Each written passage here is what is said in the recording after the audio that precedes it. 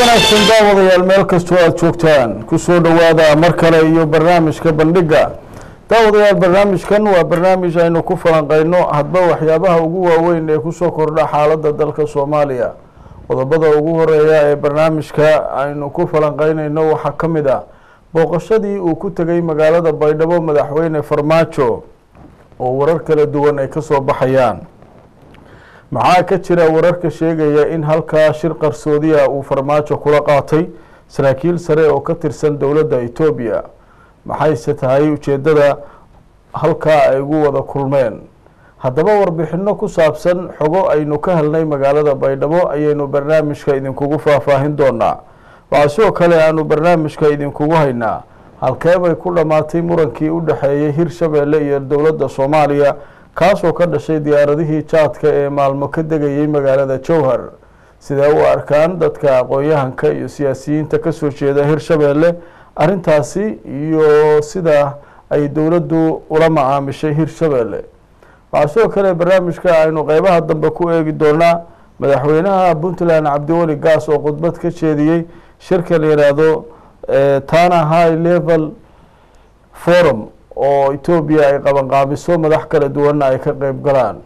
daawadayaal barnaamijka waxa igala qayb galaya aqoon-yahan qalimow oo inuu soo booqday stuudiyaheena magaalada London waa mar kale iyo barnaamijka bandhiga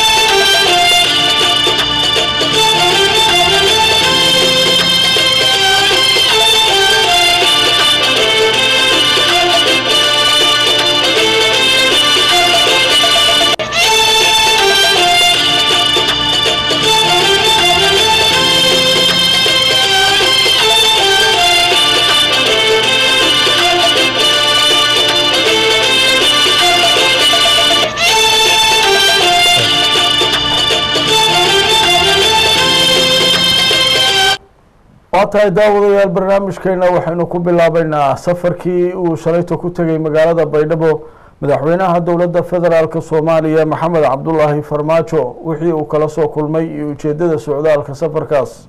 wararka soo baxay waxa ay sheegayaan oo ay dawladda iyo maamul goboleedka Koonfur Galbeedba in madaxweynaha safarkiisu uu ahaa arimo ku saabsan u kuurgalida xaaladaha abaaraha dalka iyo sidii loo sugi lahaa amniga wadada isku xirta Baydhabo iyo Muqdisho oo iminka xiran al-shabaabna ay ku jiraan si gargaarka dadka u baahan loo gaarsiiyo asaatee warar kale oo ka duwan kuwa ayaa soo baxaya oo leeyahay halka madaxweynuhu waxay ku ballansanaayeen saraakiil ka socota dawladda Itoobiya oo kulamo qarsoodi ay halka ku qaateen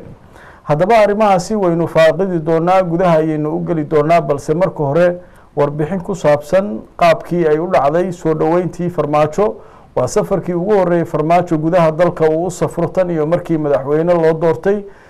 waana sidan ayayna u dhacday qaabkii soo dhaweynta garoonka diyaaradaha Baydhabo ilaa khudbadii uu Farmaajo jeediyay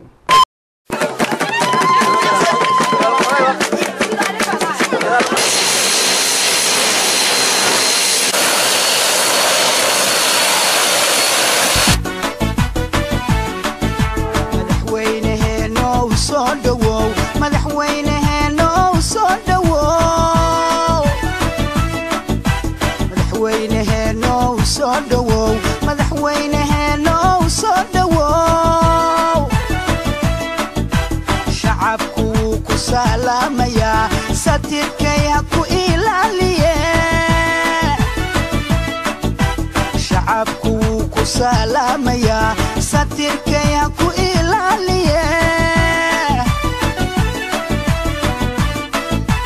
صدقوا مدحوين هينو صدقوا أدقاي كسوغيانو كوسعبتو مياني أدقاي كسوغيانو صدقوا صدقوا مرة المدحضة مجالانا رنتي سيدي ولا الله رنتي aad aan u faraxsanahay madaxweyne adiga iyo wasiiradii dhawaanada soo dhawaada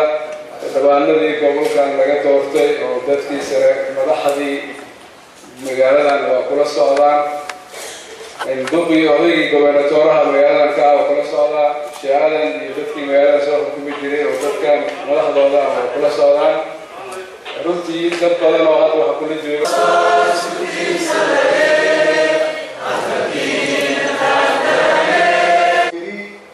كزاري نوعية يعني كنا واحد راهدين كنت وحين وتوحد جاي كهري وها برنامج خلاه هذا كنت كثير أنا كسوه المرة حيا والجعله وحنا كنت أقول هذه الأسئلة شيء بحوينا كان الله سيوم وحكي مدفع وحتى عدينا سنة دفع عنده مجالين وحلوية بينما جناي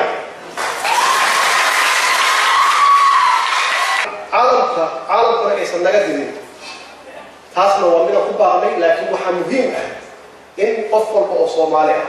نبدلين عن لودي أماك عن لودي دولة كل شيء أفضل وإنه كل يرهنوا إنه قاس مسؤولية ده كان إنه نقصه طبعا أمان يأمن وحين كبر عن هاي أنا جودهاني أنا وحديث نامنا waxay idin tilmaamayna ama idin organize gareynaa sida ugu sahlan oo ah inaan ciidamo fiican qorno tababar siino raashinkoodii iyo noloshooda meel saarno caafimaadkoodii iyo kiilinka aan ka warqabno agabkii iyo qalabkii u baahan yihiin aan u dhamaystirno discipliinna aan siino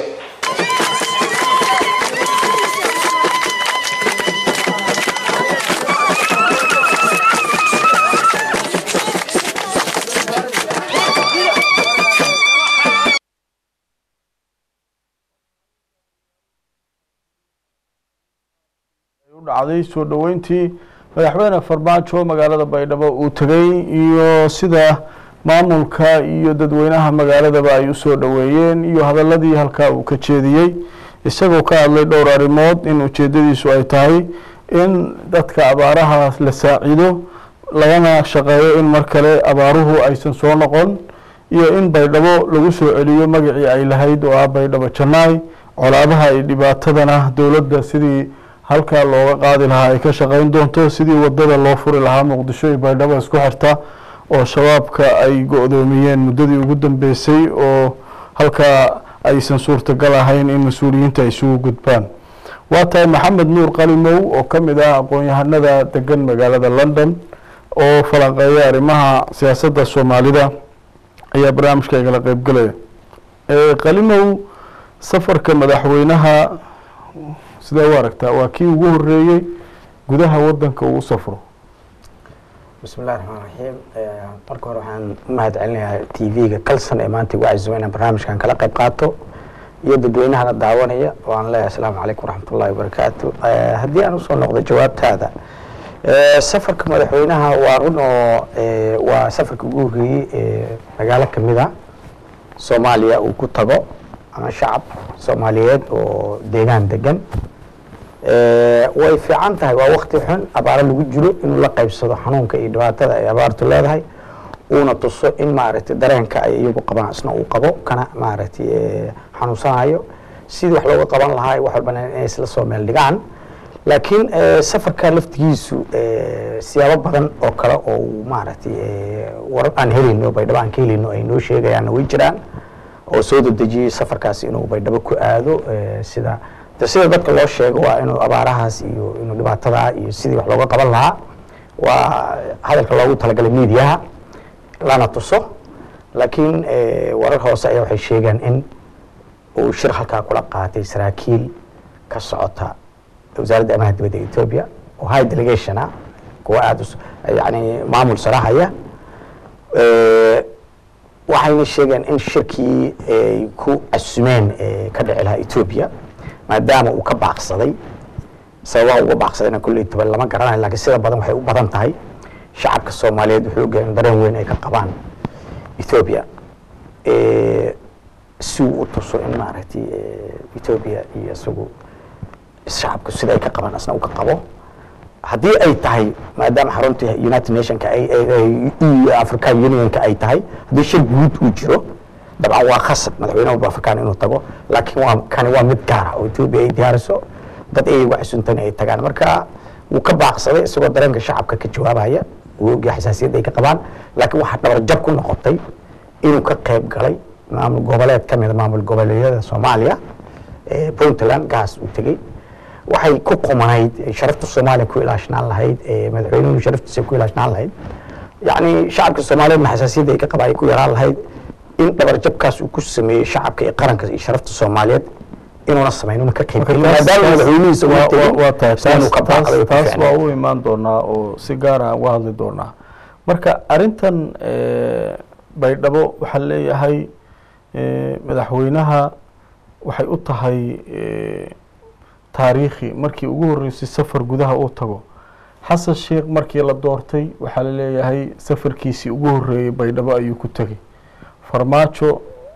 markii ugu horeysay Baydhabo ku tagay marka maxay ahmiyada oo Baydhabo ay leedahay oo magaalooyinka kale aysan lahayn oo madaxweynayaashii hadda ugu dambeeyay doorashadoodii kadib ay u tageen halkaas waxay kula tahay warunta oo Xasan Sheekh markii la doortayna waa tii uu ka bilaabay Baydhabo hadda oo Farmaajo la doortayna uu ka bilaabay dadka reer Baydhabo ama waqooyi koonfur galbeed runtii waa dad dawladnimada aad ugu dheertaa oo aad u jecel macnaha mucaaradad badan kama timaado shacabka ha noqoto ama madaxda markaa joogta laakiin goboleedyada kale badanaa markii ama la doorto qofka ama waxaad maqlaysaa mararka qaarkood inay fikiraan ka soo horjeedaan sida dad su'aalo soo qaadano labada maamul Puntland iyo Jubbaland oo kale sida badan dawladda Xasan waxay criticism badan ayaa uga imaan jiray laakiin Baydhabo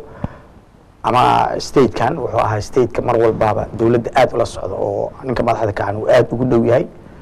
dadkooduna ay sida badan dawladda timaadaba inay la shaqeeyaan marka sidaas madaxweyne walba ay og yahay tegida meesha uu tegi doono kala kulmi doono soo dhaweyn fiican oo shacbiyadeed iyo hoggaanka marka meesha jooga marka badanaa way ku furaan si ay shacabka kalena u arkaan in madaxweynihii qaranka uu yimid oo hadda sidaan arkaynay sida wanaagsan ugu soo dhaweeyeen marka Baydhabo waa meel yani dawladnimada iyo sharafta madaxda ilaalinteeda aad ugu wanaagsan waa tahay warar kale oo Baydhabo ka imaanaya waxay sheegayaan in saraakiisha Itoobiyaanku aanay safarka madaxweynuhu siday rabaan uusan u dhicin oo aanay ku faraxsanayn maxay tahay sababtaas oo maxay madaxdii kale ay kala kulmi jireen ama u sameyn jireen oo aysan u sameynin Farmaajo maxaad wararkaysaa marka hore saxda waa ku helayno imaashaha ay xagga yimaadeenba waxa kalifay waxyaabihii ay rabeen ay kala discuss kareen ama ay kala hadlaan oo arrimaha Soomaaliya oo aad u danayaan ay rabeen shirkan ay ku casumeen oo ayagu ay diyaariyeen oo sanad walba dhici jiray waxa sabab ka qayb galay oo gaasna u tagi jiray oo laba sidii ay laba dawladood kala ah laakiin hadda isagu ka baaqsaday isagoo xasaasiyada jirta isla yani dareen culusyuuna dadka gelin waayo hadalada dadku ay isla maraan marba waxay tahay in Farmaajo uu xoogaa dadka u dabacsan dariska unan ahayn oo yani yahay shakhsi aad moodo inuu sidii laba dawladood ula dhaqmo taasaa waxay keentay marka wixii ay kala hadli lahaayeen hadduu shirkaa ka qayb galo sida gaarka ah maadaama uunan ka qayb galaynin in ay Baydhabo ku kulmaan ay halkaa kala discuss gareeyaan waayo ilaa hadda waxay ku mashquulsan yihiin sida loo doortayba qaabka ay soo geli lahaayeen oo ay ninkan siyaasadiisa involved ugu noqon lahaayeen sidii waayihii hore sidii arki jireen oo ugu fududeed oo uguma fududa waa nin xoogaa conservative oo maaragtay dareenba ka qaba marka sida u furfuri lahaayeen hadda waxay ku bilaabeen xoogaa pressure ah inay ciidankooda zaa'idka ku ah kuwa United Nationska UN-ta u qoran inay ka saaraan sida hadda elburo kale iyo meelo kale kuwa amisoontaan ahayn inay ka saaraan si ay pressure ugu saaraan dawladdu ilaa meelaha laga baxay ma buuxin karto awoodeedii ma dhama marka inay weydiisato kale ha ka sii bixina ama rabitaankii loo baahnaa Ethiopia markaas oo kale ay ku badato dawladdu ay codsi yiraahdaan dan markaad wax weydiisatana waxa ka daba imaanaya hadda wixii laga rabay marka waxyaabaha ay hadda rabaan kuwa kala ka sii bixi doona waliba waa tahay marka pressure-kada ay rabaan in ninkan ku soo yara dabciyaan ama dhankooda uu sidii hardline-ka uu taagan yahay oo ka soo dabco marka waa aragtida ugu horgeysay oo face to face ah ay Baydhabo ku kulmeen high delegation waa la wada hadlay Waa tahay. 100% sida la sheegayo waa isku afkara arrinta kale ciidamada dowladda ee jooga Baydhabo ama iyagu ereyadaas ku sugan ciidanka dowladda Soomaaliya federaalka sida ay hadda u farxeen way ka duwan tahay sidii markii hore madaxda Soomaalida loo soo dhaweyn jiray waaye qiimeyn gaar ah ayaa markan la siiyey ayaa la leeyahay oo markii hore aysan heli jirin sida markii madaxdu ay timaado loo soo dhaweeyo oo iyagu si gaar ah iminka loogu xilsaaray awal ciidamada Ethiopia ayaa kaalin weyn ka qaadan jiray arinta ka waran run ahaantii moralka ciidanka ayuu tegistay xagga uu tegay ay niyadooda kor u qaaday waayo marka hore waxay ahaan jireen numberka labaad ay ka ahaayeen soo dhaweynta ciidanka Soomaalida ee qaranka salaanta waxaa bixin jiray Ethiopiaanka waxaa airportka joogi jireen arki jirnay waxa meelaha ka muuqan jiray calan Ethiopiana hadda se isaga yani ka tusaale qaadanaya xasaasiyadda ayaa wuxuu yiri ciidanka salaantan ka qaadan doona ama igu soo dhaweyn doona garoonkaas ama lagu arki doona hareerahayga ciidanka qaranka Soomaaliyeed ha noqdaan waa waxyaabaha uu la yimid maamulka koonfur galbeed uu ka ogolaaday way marka hore normal marka la tagayo Baydhabo aragtida koobaad waxa aan jirtay Ethiopiaanka ciidanka Soomaalida xagga dambe jiri jiray laakiin maanta front line-keega ah marka waxay dareemayaan in madaxweynahoodii ay soo dhaweynayaan inay markaa ay yihiin ciidan qaran ee wax walba loo horeysiiyo marka moral boost ay u keenaysaa in moralka ciidanka xataa u dhismo kuwa kale ee arkaya shaashadaha ka arkaya xitaa in markaan uu ninkan madaxweynaha uu muhiimadiisu koobaad ay tahay Soomaalida hadduu rayid yahay hadduu ciidan yahay ba asagu inuu yahay numberka koobaad aad bay u fiican tahay mideeda kale shirkan uu ka baaqdayna dareen dadku waxay gelinaysaa ah waagi hore ee fard isuun la isugu wici jiray in xoogaa meesha ay ka baxday waa tahay arinta kale dad badan ay comments ka bixinayaan waxay leeyihiin sababta uu u tagay Farmaajo Baydhabo waxay tahay isu soo dhawaansho isaga iyo madaxweynaha koonfur galbeed waayo shirkii ugu dambeeyay maamul goboleedyada iyo dowladda ay ka wada hadlayeen arinta shirka London iyo masiirka Soomaaliya labadooda aad bay isugu dhawaayeen halka maamulada kale iyo dowladdu ay kala fogaayeen shariifkana uu mar walba ku celinayay dowladdu waa in wax walba iyadu ay hogaamisaa marka talaabadan iyo magacaabistii golaha wasiirada sidii loo ansixin lahaa uu kaalin ka qaatay waxay keentay in madaxdii maamul goboleedyada kale uu kaga soo dhawaado Shariif Xasan Farmaajo ayaa la leeyahay dowladdiisa taa adigu ma aragtaa xiriirkan dhex maray ama isu soo dhawaanshahan Farmaajo iyo Shariifka waxay bilaabatay markii la damcay in la ansixiyo ra'iisul wasaaraha oo markay xoogaa carqalad ku noqotay ku adkaatay cod u raadintii iyadoo laga dhex arkayay maamul goboleedka koonfur galbeed dad ka mid xildhibaanadooda oo meelo kale wax la wada oo laga yaabo inay yani mucaaradaan ayaa wuxuu ka yimiday Baydhabo hawshaas ansixinta ayuu qayb weyn ka ciyaaray Shariifka taasaa marka waxay keentay in xiriirkoodu isaga soo dhawaado waa ninka markaa kaliya aad involved uu noqday aad u dhaxgalay in xildhibaanadu isku duway especially kuwa asaga xaqiisa laga soo doortay in dowladdan ay prime ministerka uu Farmaajo wata la ansixiyo iyo qayb weyn ka ciyaaray taana waxay keentay marka in xoogaa isku soo dhawaada waa marka hore Farmaajo inta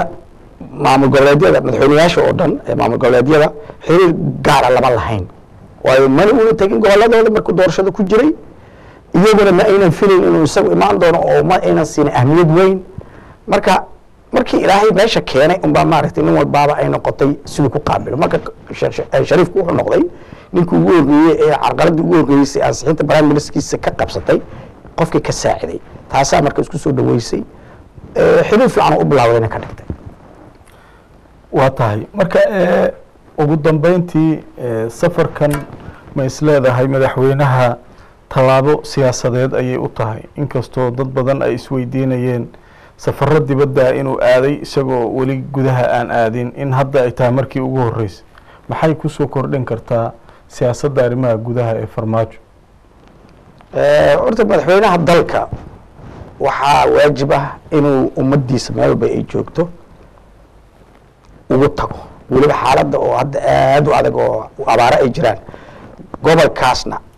waa gobolka haddii la yidhaahdo abaaraha ugu dhib badan hadda maanta ee dhimashaduba xitaa haddii tiracaan la yidhaahdo maamul goboleedyada kale yani aada uga liita marka inuu ku bilaabo yani waxyaa laba shayba way maaragtay ugu fiicnayd waa midoo isagoo tusaya dadka inuu ka damqaday dhibaatada haysata tusana inuu maaragtay simbati u hayo labo shirkan hogaanka Ethiopia ama arrimaha dibadda Ethiopia nimanka ka socda ay ku kulmayeenna meesha ugu haboon ay ku kulmi karaan ay noqoto waayo Baydhabo xiriir fiican ay leeyihiin Ethiopia ciidankooda ayaaba joogaba saraakiishooda ay ku soo degaan waa meel ammaana oo barnaamij walba ay ka fushan karaan qalimow aada u mahadsan tahay weli waxaa noo soo socda daawadayaal qaybo kale oo barnaamijyadeena ama barnaamijkeena ka mid ah oo ay tahay halkeebuu ku dambeeyey ismaandhaafkii soo kala dhex galay murankii siyaasadeed maamulka Hirshabeelle iyo dowladda federaalka faahfaahin ayaanu arrintaa idinkaga haynaa iyo qaabka ay iminka wax ku socdaan hase ahaatee markan waxaynu u gudbaynaa magaalada la yidhaahdo Bahardar ee waddanka Ethiopia ayaa lagu qabtaa sanad kasta shir loogu magac daray Africa Tana Level Forum oo Ethiopia ay qabanqaabiso oo madax badan ay ku jiraan inta badan dowladaha waa lagu casuumaa madaxdooda Soomaaliya dowladii hore way ka qayb gashay waxa ka qayb gali jiray madaxweyne Xasan Sheekh iyo Cabdiweli Gaas oo isagu mar walba halka khudbad ka jeediya sanadkan wararku waxay sheegayaan in dowladda Ethiopia ay casuuntay Farmaajo asaatee uu ka cudur daartay warar kala duwan ayaanu ka helaynaa madaxtooyada oo qaarkood ay leeyihiin madaxweynuhu cidna uma xil saaranin shirka oo Gaas isaga ayaa ka casuunaa wuuna aaday Muqdisho ayuuna ka dhoofay warar kale waxay leeyihiin Gaas madaxweynaha wuxuu u sheegay inuu shirka ka qayb galayo isaguna wuxuu yiri adiga ayaa anagoo dhan naga mas'uula inkastoo ilaa iminka faahfaahin rasmiya arrinta aan laga soo saarin waa tahay Gaas khudbad ayuu jeediyey mar kale Ethiopia way soo dhaweysay see u aragtaa Ethiopia casuumaadan ay mar walba madaxweynaha Puntland iyo madaxweynaha Soomaaliya isku casuumayso oo labadooduba ay shirka ka hadlayaan oo ay khudbada ka jeedinayaan horta in shirka laga qayb galo shir goboleed ma xuma laakiin haddii dantu ay tahay mid gaar ah dhibkeeda ay leedahay mana ahayn inay sidii laba madaxweyne oo kale u casuunto hadday maamul goboleedyada ay casuumaysana inay ka wada sinto oo ay madaxweynahana gaar u casuunto sidaada kan London oo kale ay wada imaan doonaan laakiin in madaxweyne kamida madaxweyne goboleedyada mid kamida federaalka la casuumo madaxweynihii qaranka la casuumo yani anaga laftigeena ay nala noqonaysa lugooyada Soomaaliya oo yani siyaasadeeda iska horkeen ay u ekaanaysa waxa fiicneyd hadda marka madaxweyne Farmaajo uu ka cudur daartay whatever wuxuu doonaa u sheegay waxay ahayd inuu isaguna unan tagin waayo waxay dhabar jab ku noqonaysaa iyo humiliation iyo maaragtay qabkiisa oo jaba iyo dawladnimadii sharafteedaba in madaxweyne Soomaaliyeed qaranka mathalaya uu ka cudur daartay laakiin nin gobol ka socda uu tagay taas waxay keenaysaa in maaragtay kala socodkii wali waxa cajiib ah maalintii ay ku heshiiyeen ayaan dhigay watii ay ku heshiiyeen inay al itijaah yeeshaan oo si wada jira u wada shaqeeyaan press conference markay sameeyeen Gaas wuxuu taagnaa madaxweynaha gadaashiisa markuu hadlayay xagga dab uu ka taagnaa wali waxaad moodaa marka qaarkeed sidii inuu la dhacsan hadalkaas inuu yahay next day maalinta ku xigtayna wuxuu aaday sababa yani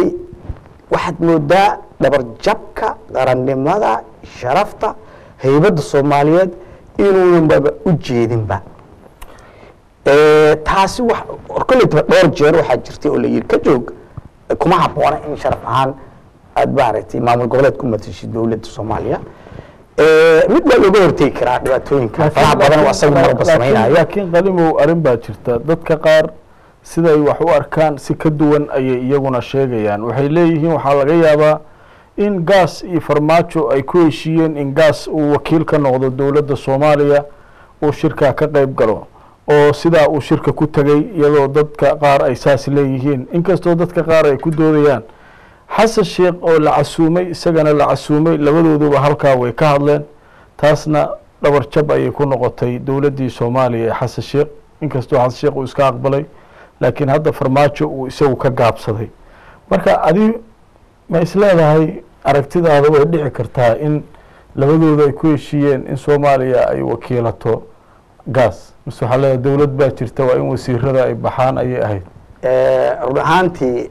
qaabka madaxweyne xasan uu u wajihi jiray etoobiya iyo qaabka uu farmaajo doonaya inuu u wajaha etoobiya way kala duwan yihiin etoobiya farmaajo wuxuu doonaya inuu itijaaha ama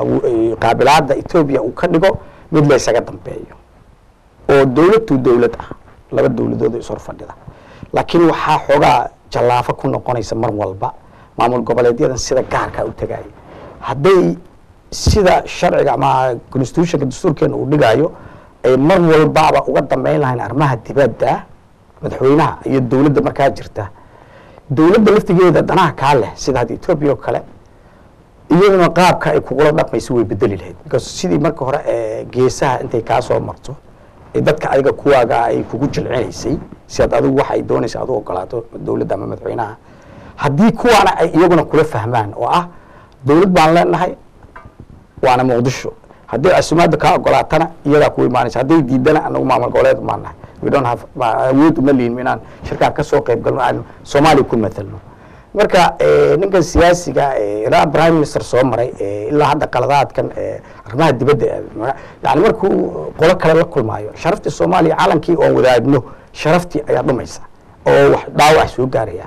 marka dhowr jeeroo horena way dhacday mar maaha laba maaha xoogaa waxaa fiicnay inuu diblomaasiyadda ilaaliyo dowladda uga dambeeyo waxyaabaha arrimaha dibadda haddii uu maqli waayana de kuwii soo doortay dadkii soo doortay ee baarlamaanka puntland ayaa wuxuu dhihi karaa howlahan aada wado danta iyo sharafta iyo qaranka soomaaliyeed maaha wax ku habboon haddii uu iyagu kooga maqli waayana intay motion keenaan ayla ka qaadi karaan oo dhihi karaan shaksi kaloo dowladda la shaqayn kara hala keeno waa tahay qalin waad baa umahadsan tahay daawadayaal waxaa noo soo socdaa arrinta muranka u dhexeeya dowladda soomaaliya iyo hirshabeelle oo aan xog muhiima idinkaga hayno balse waxaynu ku yar ahkanaynaa qadara xayeysiina waana isku soo noqon doonaa haddii allah awoodali ka raali noqdo dhammaan dadka soomaaliyeed ee ku nool waddanka kenya iyo guud ahaan dalka soomaaliya waxaa lagu wargelinayaa in doctor cali macow aweys uu ka furay magaalada nairobi ee dalka kenya xarun cusub oo lagu daweynayo dadka cudurrada kala duwan qaba ee ku dhaqan geeska afrika dhakhtarka waxa uu xaruntaasi geeyey qalab casri ah horey waxa uu uga soo shaqeeyey wadamada jarmalka iyo ummadda soomaaliyeed horta waxaan rabaa inaan sheego inaan u bishaareeyo inaan hadda wixii ka bacday aada naga heli kartaan isli 12 street moonlight hotel ka soo horjeedkiisa waxaan nagu qasbay inaan isli nimaadana waxa waaye codsashadii baa badatay email badan baa yimid dad badan ayaa codsaday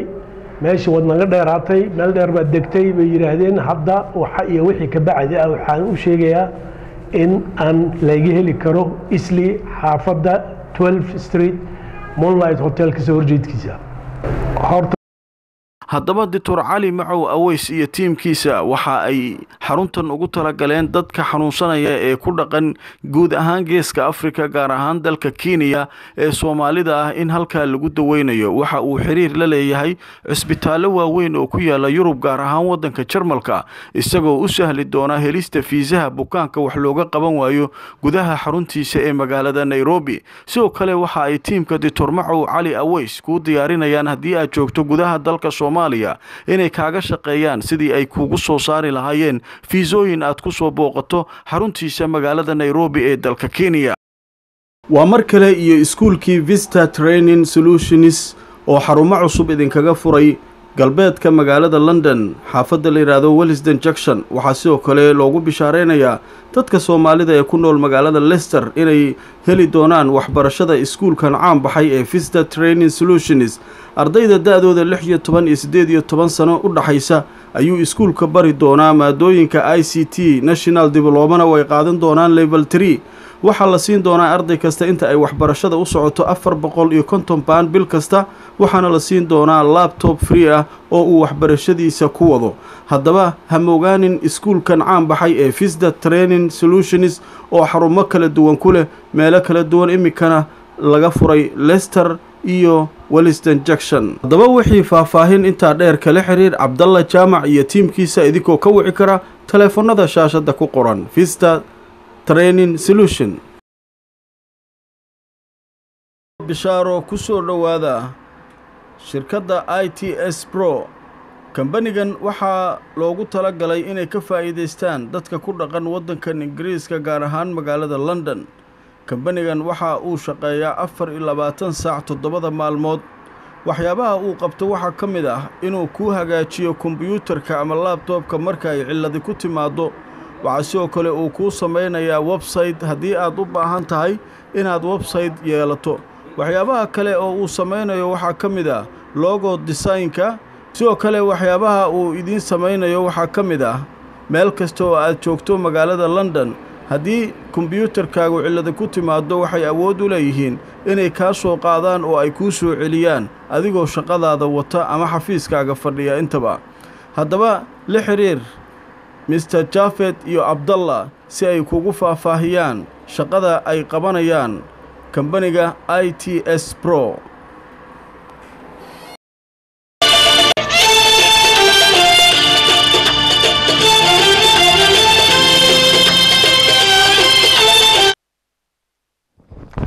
waa tahay daawadayaal waxaynu ku jirnaa barnaamijka bandhiga qaybihiisii ugu dambeeyay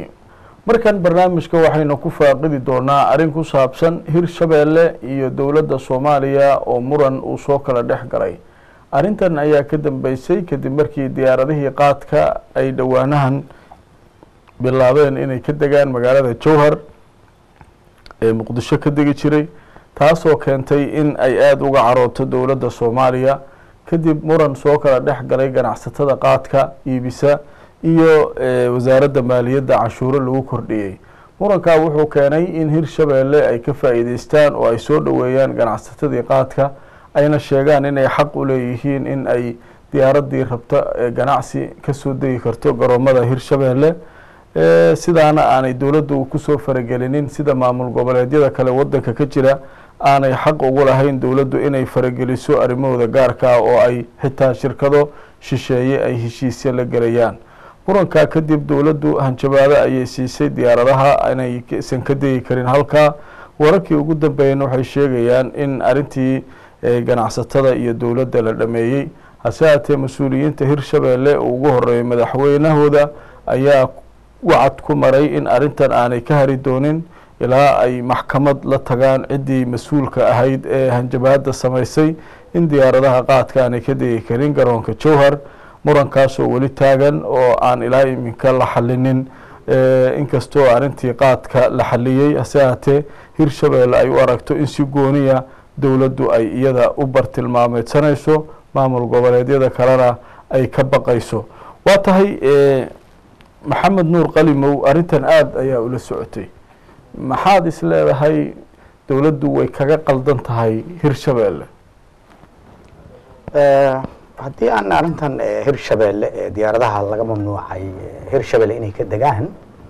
marka hore degidii ay meesha degayeen kuma imaanin in Hirshabeelle uu macaamil la yeeshay ganacsatada ama qolooyinka diyaaradaha leh in halka yimaadaan dhibaato ka dhalatay ay ahayd cashuuraha airportka Muqdisho qolooyinka diyaaradaha iyo ganacsatadii ayaa waxay codsi weydiisteen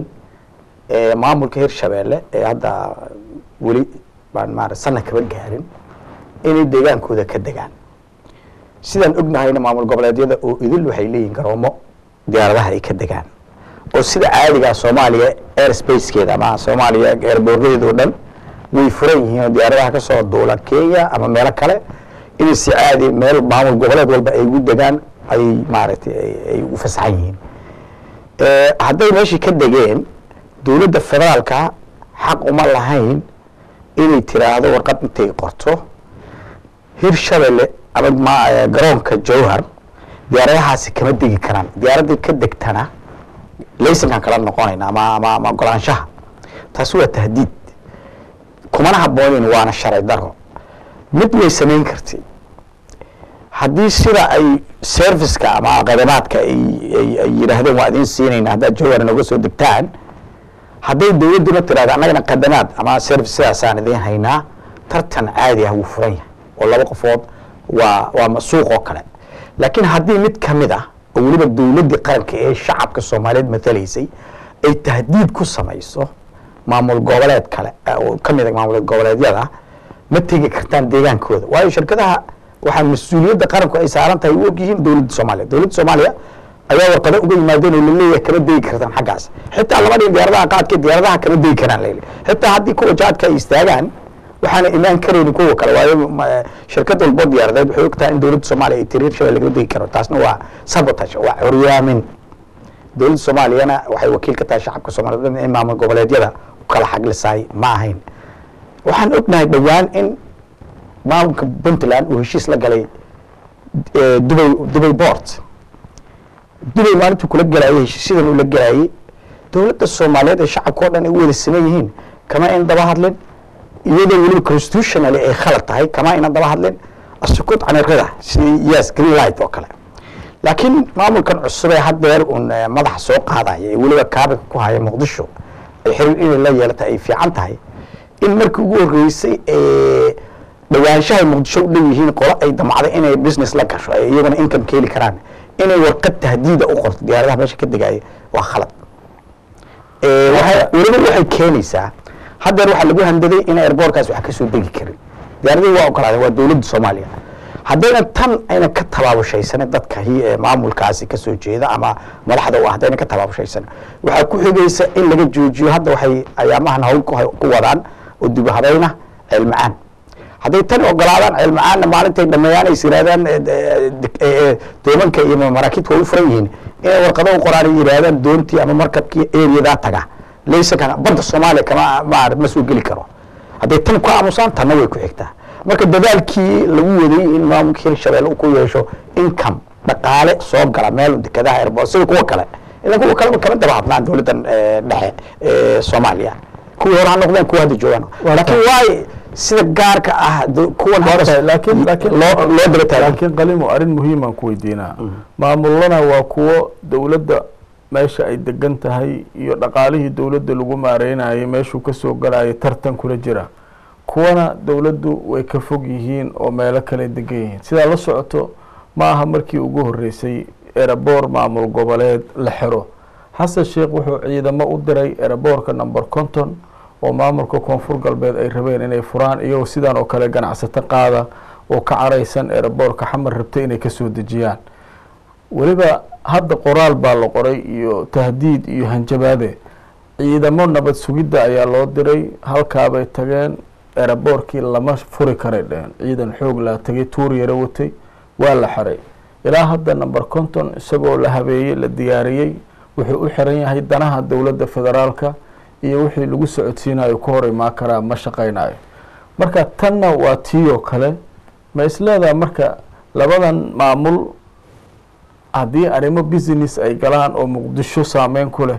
dowladdii iyo dhaqaalaheedii iyo wadankii wixii lagu waday dhanuu wax u dhimaa dowladda xaq bay u leedahay inay arrintaa ka hadasho oo maamul goboleedyada kala hadasho ma isleedahay run ahaantii maamul goboleed walbuu xaq u leeyahay inuu samaysto meelo ay ka soo galaan dhaqaale si horumariyo ila markii federaal la yiri waa isku filnow haddii dowladda dhexe wax guud dhaqaale guud uu soo galo oo ama dibadaha ay ka hesho kaalmo donation ah ayay maamul goboleedyada waxay ka siin karta ka siisaa laakiin maamul goboleed walba wuxuu ku qasban yahay dhaqaale uu ku socon lahaa inuu isagu ka keenso waxyaabaha uu haysto hadday deked u noqoto hadday airport u noqoto waxyaabo kale gobolada kale uu geeyo hadday noqoto waa inuu isagu samaystaa booliskiisii macalimiintiisii waxyaabaha maaragtay ilan waa federaal haddana iyagii sidaas haddaad ka hor istaagtay marka ilihii dhaqaalaha ay samaysan lahaayeen waxay noqonaysaa marka khasab in incomeka ka soo geli lahaa meeshaasi adiga aad ka siiso tan kaa soo gelaysa ila wadi diida airboornadoodii adigana kuwa kaa soo gala airboornada ay kaaga soo degaan waa ina percentage ka siisaa ila waxay ku socdaan loo baahan yahay laftirkoodu soo haddii heshiis isla galaanna waxba ma aha waa tahay iyaga laftirkooda maamul goboleedyada waxay leeyihiin magaalooyin kale oo eerabooro leh sida Hirshabeelle oo kale beledweyne ay leeyihiin eeraboor hadday rabaan jaaday maalin walba laga soo dejiyaa kuwaana u wareegi kara sababta eeraboorradooda qolooyinka xamar businesskooda ay u danaynayaan shabeellada hoose shabeellada dhexe soo carqalad toosa dowladda lagu qaadayo canshuurihii ay helayso Soomaha haddii ay run sheegayaan magaalooyinka kale may geeyaan haddii lala hadlo hadda beledweyne oo kale haddii jaadka laga soo dejiyo meeslada dowladdu way la hadlaysaa lama hadlayso sababtoo jawar laakiin wuxuu u soo soconaa gaariga saacad iyo bar wax ka yar marka mushkiladaasaa jirta midda kale Hirshabeelle lagu haysto waxaa ka mid ah horay muran waa ogtahay dowladda dhexe maamulkii gobolka Banaadir iyo koonfur galbeed waxay isku qabsadeen deegaanka Jazeera oo qolo walba ay sheegatay oo calan inta laga taagay haddana ciidan dowladda inta loo diray calankii laga qaaday koonfur galbeed oo wasiiradii koonfur galbeed Cabdullaahi Sheekh Xasan iyo Mungaab xilliga ay aad u murmeen waa xamar agteed haddana madaxweynaha Hirshabeelle wuxuu leeyahay degmooyin ka tirsan Hurwaa iyo Yaaqshid ayaa Hirshabeelle ka tirsan oo xamar ah qaybo ka tirsan marka arintan aad bay isu dhaxgalaysaa mislada ilaa guddiga xuduudaha ay waxaan kala maareeyaan dhibaatada maxaysataa waxaa ka mid ah federaalka markaan ku dhawaaqaynay waxaa ka fiicneed in laga horreysiiyo horta in xuduudaha la sameeyo yani waxaan sameynay tii ugu dambeyn leedan soo horreysiinay hadda xamar oo marka hore ay labadan shabeellaha hoose shabeellaha dhexe ay ka tirsanaayeen gobolka Banaadir iyadoo aan xuduudo loo sameynin oo meelaha ay isaga soo dhow yihiin aan loo calaamadaynin ayaa la yidhi federal ee lagu dhaqmo adna dhankaas aad oo hiran ku dars adna waxaa la yidhi Baydhabo ku raac waana meelihii gobolka Banaadir uu ka dhisnaa mashaakilaadka jira ee dowladdan hadda inay wajahdo loo baahan yahay dhaqso inay xalliso haddii kale dhibaatada midda kale waagaasi in xuduudo la sameeyo way sahlanayd intaan federaalka la sameyn way ku sahlanayd marka aad looma hubaysnayn laakiin hadda qof walba intuu yidhi federaal baan ahay wuxuu dhistay ciidan military police oo wax walba la sida inay dowlad yihiin haddii xitaa maanta ay dowladda dhexe ay tiraahdo xuduuddaadu halkaa ma aha wuxuu diyaar u yahay inuu dagaalamo waxyaabaha xuduudahan waxyaaba la isku dagaalay kamid tahay waaba sii adkaanaysaa waa in lagu leedaaba possible heshiis qoraal gacanta ku qoray wuxuu ku qoray warqad laakiin hadda marka maamul goboleed la yiraahdo xuduuddaadu halkaas ma aha waxaa laga yaabaa inuu ciidan kuu soo safo oo dowladda dhexeba uu maaragtay dagaal ka horkeeyo laakiin waagaas waxay xoogaa qof walbaaba ma haysan hubkan waalan oo hadda la isku gubaado ka soo gala dowladahan deriska marka xuduudahaas oo aan calaamadaysnayn dhibkeeda ay leedahay laakiin in haddana dhaqaalahooda hadday muqdisho u dhow yihiin ama waxyaabaha ay ka soo degeen muqdisho soo gaarayaan daraadid in la yiraahdo in dhaqaale idinma soo geli karo diyaarada idinma imaan karaan ama maraakiib ama duumo taa iyada laftirkeeda federaalka wax u dhimaysa waa federaal walba xaq u leeyahay inuu helo ilo dhaqaale si uu isu horumariyo hadda hadday tira macana furi maysid jooran la furi maayo number content la furi waayo labadan state maxay ku horumarayaan kuwa kale Baydhabo iyo Puntland waxay haystaa dekadii airport dhaqaale ka soo galo Jubbaland waxay haystaa sidoo kale laba noocaas dekad iyo airport bay dhaqaale ka soo galaan waayo macnaheedu ma kuwa kalena horumaraan ama kuwa kaabi ku hay Muqdishona hal la curyaami may dowladdu waa inay fair noqotaa cadaalad noqotaa federaal baa tahay waxaad haysato beegeyso waxaa ka mid ah airport fiican baan haystaa service waan idin siin karaa diyaaradaha iyo imaada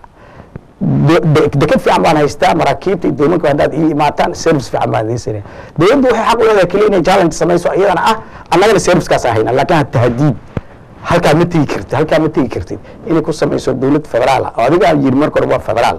dadkina waa kuu sameeyey inay dowladdii qarankaa tahay waxay ila tahay inay ku tahay xaqdaro in lagu sameeyo labada maamul goboleed ee u dhow magaalada Muqdisho waa tahay laakiin dadka qaar waxay leeyihiin madaxweynaha Hirshabeelle laftirkiisu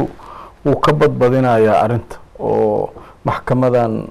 aan la tagaya mas'uulkii amarkaas bixiyay hadduu wasiir yahay hadduu prime minister yahay waa la xisaabtamaynaa maslada arinta laftirkeedu way buunbuunayeen Hirshabeelle may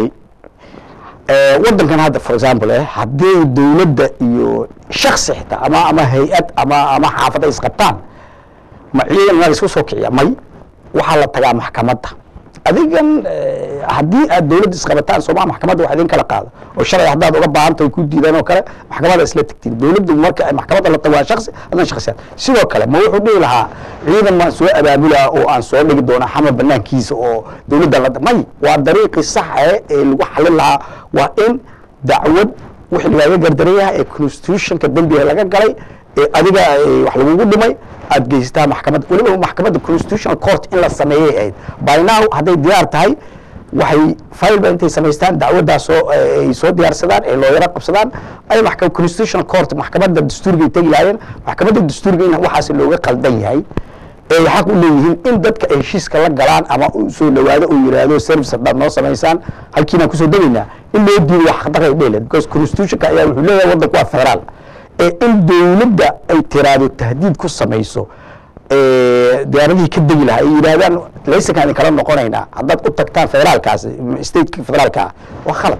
waana uga guulaysan lahayn 100% haddana waxaan leeyahay maadaama constitutional court inay jirin maxkamadda saraha ka dacwoodeen they will win definitely way ka guulaysanayaan aad baa umahadsan tahay daawadayaal waxaan soo gaarnay